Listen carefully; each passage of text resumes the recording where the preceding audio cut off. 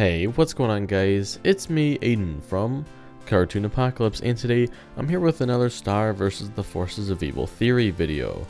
Now this theory video is going to be a little bit different from one of my other theory videos, or like a different kind of style, because this is a theory that we kind of came up with in our Discord. We were just shooting ideas off of each other, and that was pretty cool. Now before I get into this, let me just say big spoilers for those of you who haven't seen the new Season 4 promo. You can go watch that analysis video. I'll go leave the link in the description below if you're interested. Or if you just don't want to be spoiled, then don't watch this video. You have been warned, so just keep that in mind. And then I do want to give a shout out to the two people who joined me in this conversation, Lord Victorino and SSS. So thank you guys for shooting ideas off of each other and things like that, for participating in this theory. And as always, if you want to participate in these conversations and theories, you can go ahead and join our Discord. This is where it takes place. This is a public Discord that you can join for free. You can create a Discord account, or if you already have one, you can do that.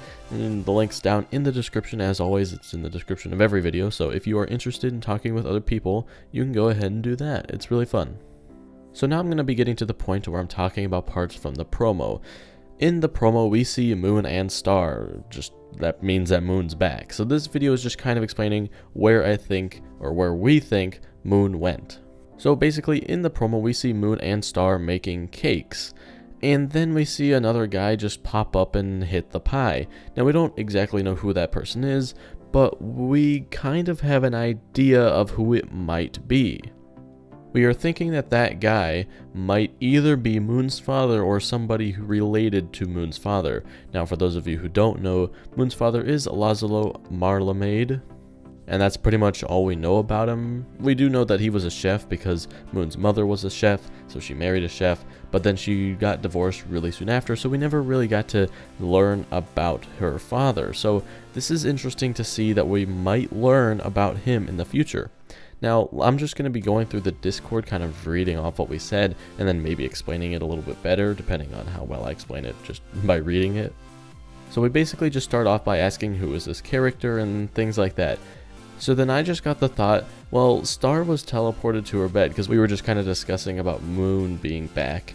So I said Star was teleported to her bed after she was teleported back from the magic dimension. What if Moon was teleported to the home that she grew up in, or someone else's like relative's house? I didn't say that, I just said the home that she grew up in, but just the same meaning is there, just as far as Moon being teleported to a family member or something like that. So I'd ask that, and then SSS said that that made a lot of sense, and I think it does too. So then Lord Victorino goes in and starts analyzing it like he does. He's super awesome. He has a channel, I'll leave the link down in the description actually, so you can go check that out. But he goes down and he says, that's right, Comet ran off and married the chef, and had Moon before she became queen. Now I know I haven't done Queen or Comet's chapter yet. I'm working on it, guys. It does take a little while to make the Book of Spells chapters because I have to read the whole chapter and then write a big long script for it. So it takes a while to make those videos, but I will get to them eventually. Then Lord Victorino says she might have come back to the castle after the chef left her. That may explain why he never showed up to Moon's wedding either. After Moon was born, Comet knew that her daughter was next in line to be queen someday, and did not want to make her decision to run off and marry a chef to take away her daughter's birthright. While her chef husband had no intention of wanting to be a king, he was a chef. And so they got divorced. It might also explain why Moon was so involved in finding out the truth about Eclipse's daughter, since Comet and Moon were so close. And Comet made a decision to have Moon raised as the next Queen of Muni versus staying with her chef husband. So Moon was teleported to the place she might have been born, not where she was necessarily raised to be the next Queen of Muni, which I think makes the most sense. I just say that's the theory we have so far. And Lord Victorino says, and it fits with what it says in Comet's section of the Magic Book of Spells. Nice connection. I just got done rereading the part of how she writes her final chapter about being the next queen. And then SSS brings up, though he seems a bit young, I would expect Star's grandfather to look a little bit older. And then SSS suggests maybe the person is actually a part of Marmalade's family, but not necessarily him himself. And I agree with that. I do think that the guy looks a little young, and there's a possibility that Maybe he's the grandson of Moon's father. Probably not. He'd probably be the son of Moon's father. Or maybe it is just Lazlo himself. We don't exactly know a timeline of Star, so we don't know like how old Star is or how old Moon is and how long it takes for humans to age. There's just so much stuff that we don't know to where we can't pinpoint how old he is and just things like that, because humans might end up aging like 2 times as slow. So maybe he is young and maybe he's still alive. That's the thing. We don't exactly know.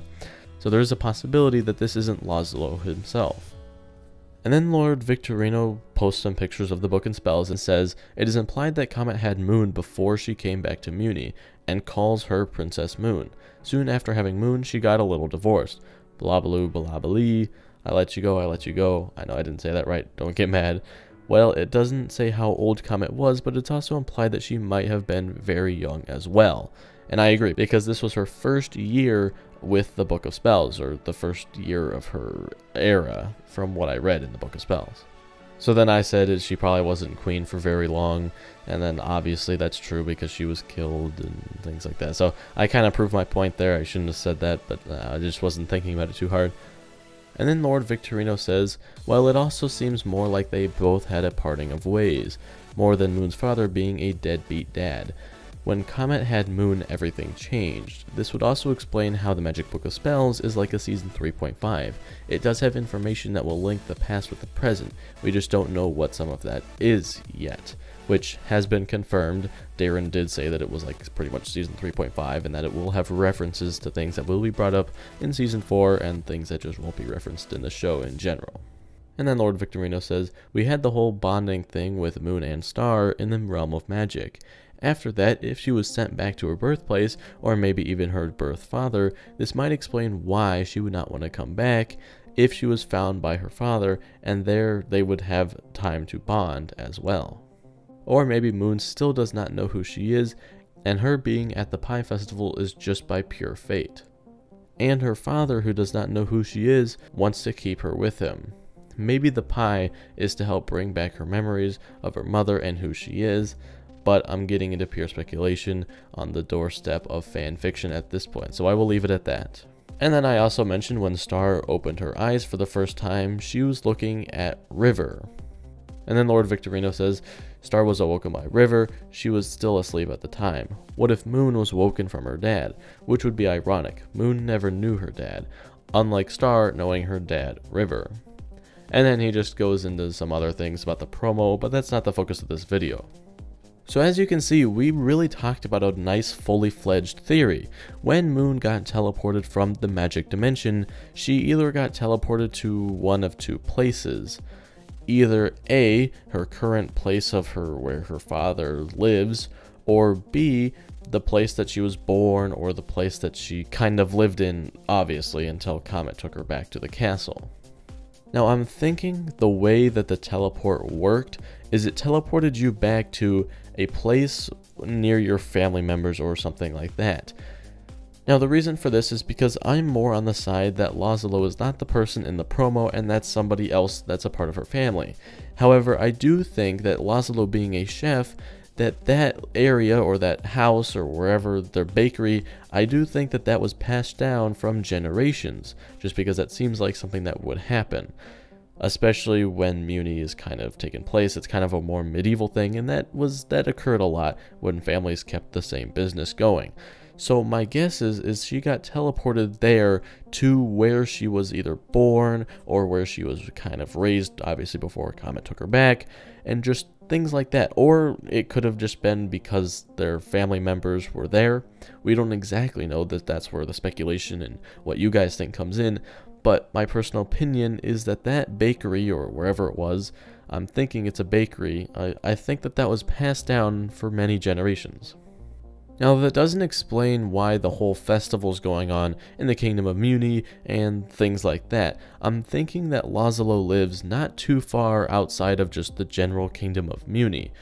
And I also believe that Chef Lazlo, or their family business or whatever it is, I think that that's like the bakery that supplies Muni with all their pies, because that just makes the most sense to me.